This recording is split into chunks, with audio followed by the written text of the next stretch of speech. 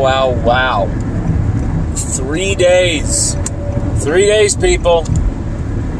3 days until LSU play UCLA in the Rose Bowl. And, you know, I had something I was thinking about. And I couldn't help but think about it in the back of my head all throughout that LSU, UCLA, Hurricane Ida relief fundraiser I did with Tony Bruin of Tony Siracusa of Last Word on College Football, absolute class act, and Mark Rogers, Voice of College Football's platform. And very, very grateful to those two guys for doing putting up with my benefit organization. I put all these links together, and it took a bit, but it took some persuasion. But I got those links in that video. There was no point in doing that video unless there was some Hurricane Ida relief. There was really no point. It was not a day to be self-promoting. It was a day to promote Louisiana and helping Louisiana. And I'm very grateful that they allowed that to happen. But, you know, there's something that just kept going around the back of my head. You know, I'm just thinking, you know, UCLA just pummeled a team that St. James could win by 10, could beat by 10. Okay? UCLA just pummeled Hawaii like they should have. And I feel like they're being given an Academy Award, plus a BAFTA, plus a Golden Globe, plus a Pulitzer Prize for their performance. I feel like they're being way overrated here. Yes, UCLA should have a ton of confidence coming into this game. Yes, they have a high-octane running attack. Yes, Chip Kelly is a great play caller. But has he been a great play caller in big games? Think about that. Has he really called the best plays in the biggest games? Because we saw what happened when Oregon, fresh off a national championship appearance, you know, top 5 team in the nation, went in to battle LSU in Jerry World, and we saw that it was the Tyrann Mathieu game. It was the game where Tyrann Mathieu had already announced himself as a very dynamic freshman wearing the number 14. But when he strip-sacked, I'm trying to remember the Oregon quarterback's name, Marcus Mariota maybe? I'm not sure if it was the Mariota years yet. But when he strip-sacked that dude and returned it for a touchdown, a star was born. And I feel like, you know, coming into that game, it was all about Oregon, all about Oregon, all about Oregon, and then LSU came in and kicked some ass. I'm not saying LSU is going to absolutely destroy UCLA. My prediction is 38-28 LSU. So LSU are going to have a little bit of some struggles on defense, just kind of figuring out everything. And that's to be expected. It's more rust than anything, and maybe a gimme touchdown near the end of the game. I think LSU are going to take control of this game. Because here's the thing. I feel like LSU are being disrespected. Do you think so? Listen to the stuff the national media are talking about with LSU. They're focusing on things that have nothing to do with this team. They're focusing on 2019 and comparing this team to 2019. Comparing Max Johnson to Joe Burrow, comparing Jake Peets to Joe Brady, comparing Kayshon Boutte to Jamar Chase. They can't stop the comparisons. They just can't stop it. Here's the comparison for you. Did Joe Burrow throw for over 435 yards as a freshman on the road? Oh, wait, sorry, he didn't do that on the road, but did he throw over 430 yards as a freshman? Joe Burrow did not. Did Jamar Chase catch over 300 yards receiving as a freshman? No. Kayshon Boutte did. Did Derek Stingley Jr. catch 4 or plus interceptions as a freshman? Yes, he did. He caught 6. Did Eli Ricks catch 4 plus interceptions as a freshman? Yes, he did. And guess what? Both are back. Okay, Stingley may have had a down year, but he also recovered 2 fumbles and forced another. I think he only allowed, what was it, 6% completion rating, something like that, on his targets. It's an absolute joke how good he was coverage-wise in 2020. But, they like to focus on the little things like when he gets injured and little passes against Missouri. Of course, the Devontae Smith push-off posterized catch, of course. But they're throwing things in LSU's face that really aren't concerns for this team. And it just shows to me that I don't think the national media are really researching this LSU football team. Have you heard any national media rep talk about Jaquelin Roy? Have you heard any someone talking about LSU from the national media? Have you heard them talk about Sage Ryan being a freshman? Have you heard the national media even talk about how deep and sick the receiving core or the defensive line are?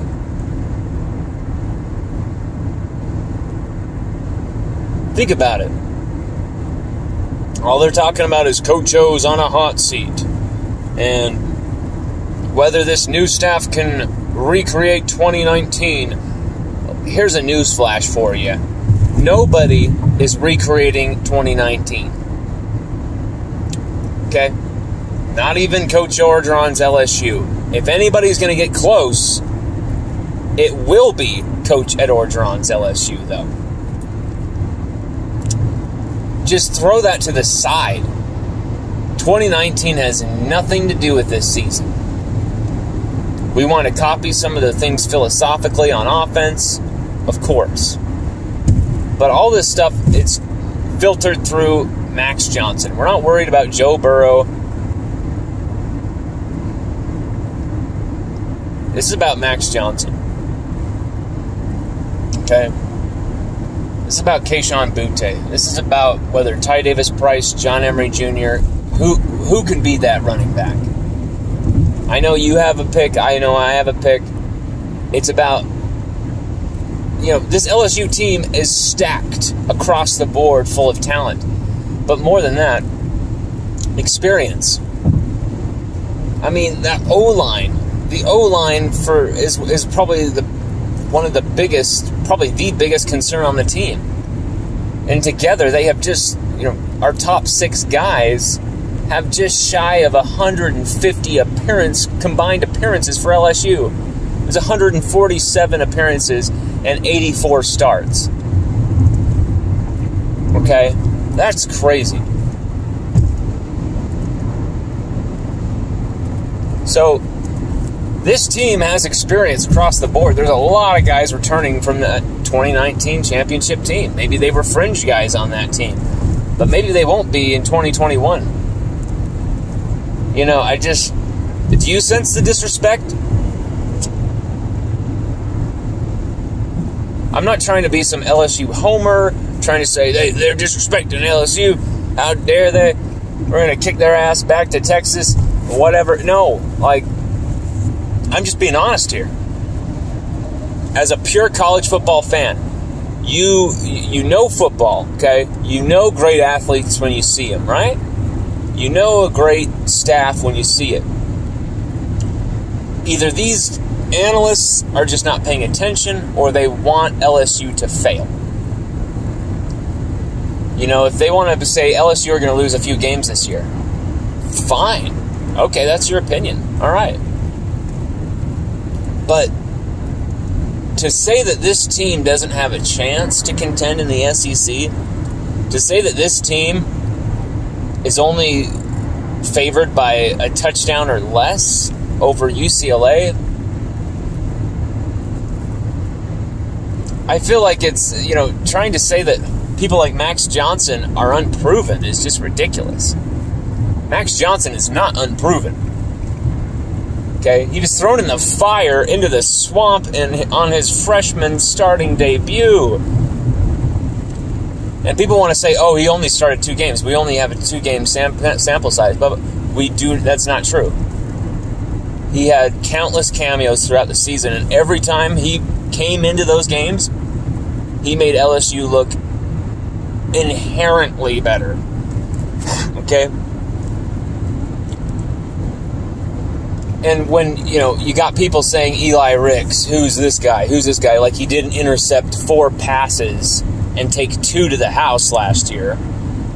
As if he only allowed 6 catches all season from just 19 targets. You're going to try and tell me that guy isn't the number 2 corner in the nation behind Derek Stingley Jr.?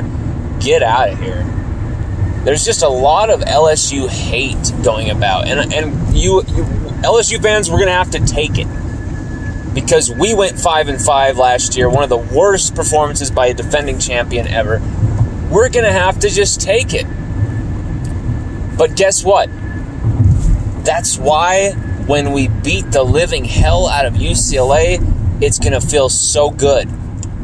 Because after all that's happened, with Hurricane Ida devastating parts of Louisiana,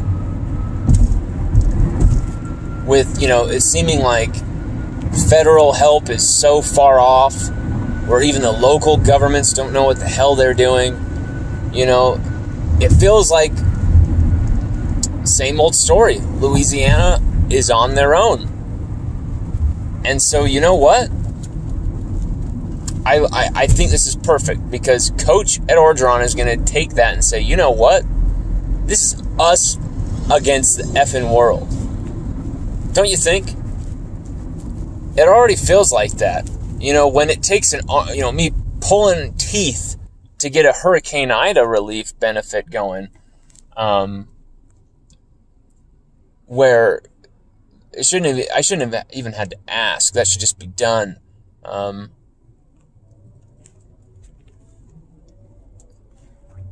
It feels like there's a lot of, hundreds of thousands of people didn't die in Louisiana in this hurricane, so they don't need help. Meanwhile, you've got people 10 hours in line at a gas station. That's Louisiana is being messed around right now. And I don't like it any bit. I don't like it one bit. And on top of it, the disrespect coming LSU's way from the national media. Ugh.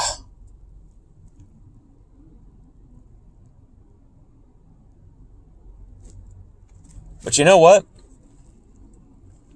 We're going to take this disrespect. We're going to take it. And we're going to shove it right up their ass. Okay? When this team takes that field at the Rose Bowl on Saturday, this isn't going to be a team. It's going to be an army of Tigers ready to light that sunset up. We're getting ready to paint the Rose Bowl in Chip Kelly's blood. We are ready. Those powder blues are going to be powdered in red mist by the time this game is over with. We're going to stamp the purple and gold on that field. If you are not going out there with that mentality, you don't belong on that team. And from talking to the few Tigers I've been talking with the last few days, guys like Sage Ryan, they're ready. It's hard to tell whether Sage is going to be healthy or not. He was keeping it pretty close to the vest. Me and him are joking around a little bit. But, top to bottom, these guys are ready. Pig Cage, he's fired up. Jay Ward is fired up.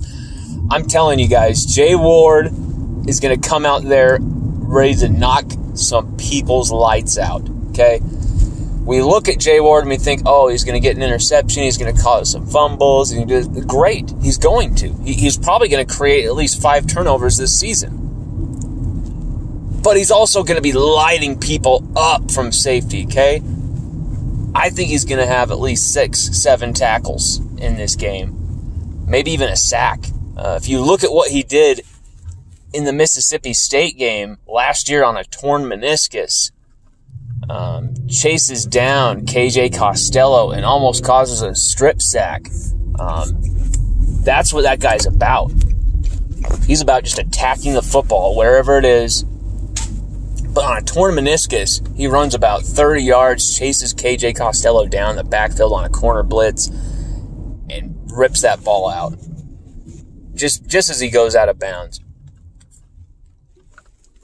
So it didn't count, but Jay Ward was right there. I'm telling you, Jay Ward's going to be ready to go. Across the board, Durante Jones is getting a lot of crap. Durante Jones is getting no respect, no love. People are saying this guy's never called a play. He doesn't know what he's doing. Well, I'm sorry.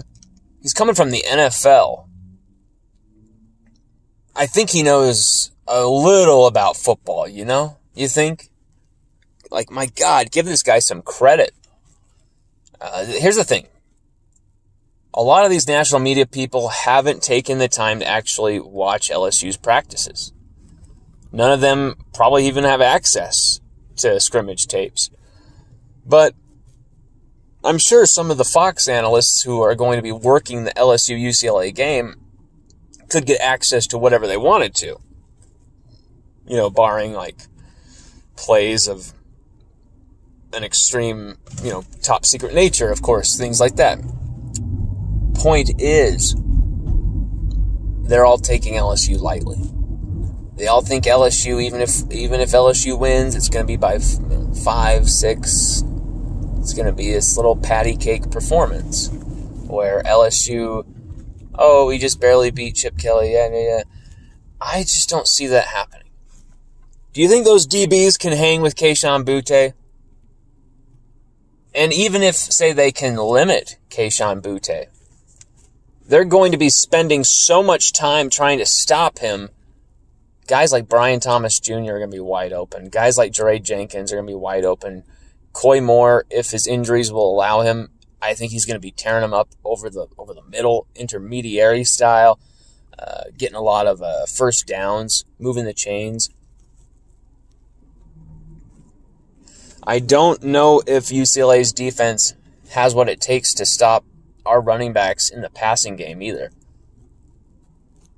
That's a facet of the game that is not going to be talked about, but I'm telling you right now, it's going to play a big role in our offense. Running backs motioning out wide, motioning even into the slot, motioning out to be a second left tackle in a way, auxiliary tight end. Like, they're putting these running backs all over the place.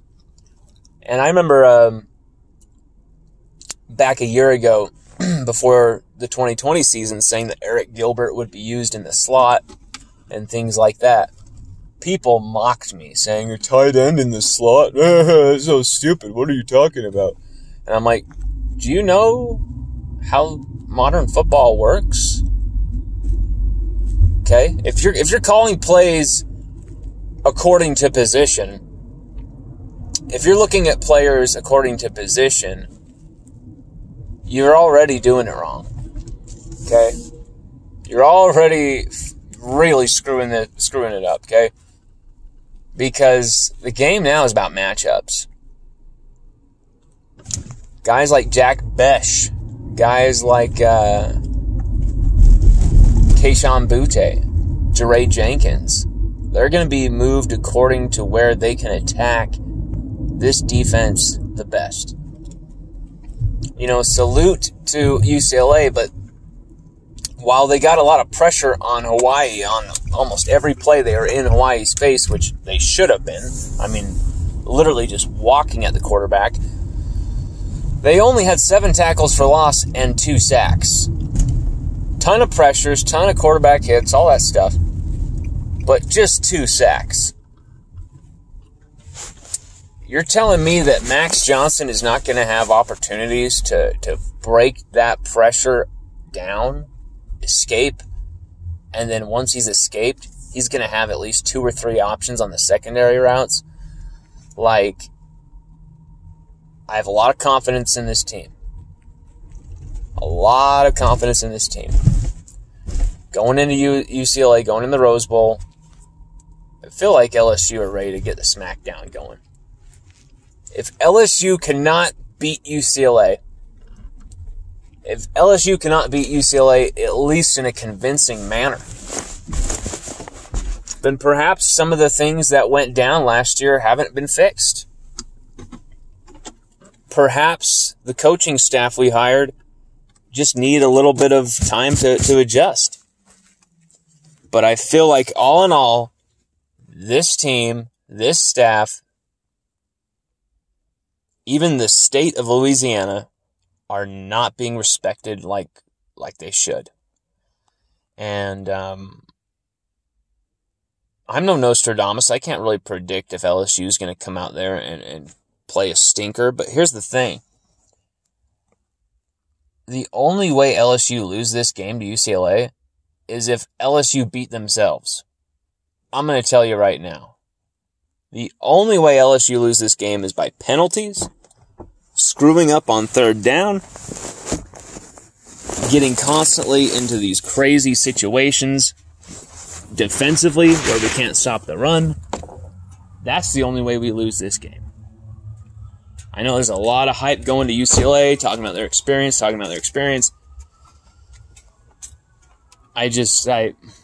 That's really what they've got going for them is experience. Well, they're about to experience an SEC LSU tidal wave. Go Tigers.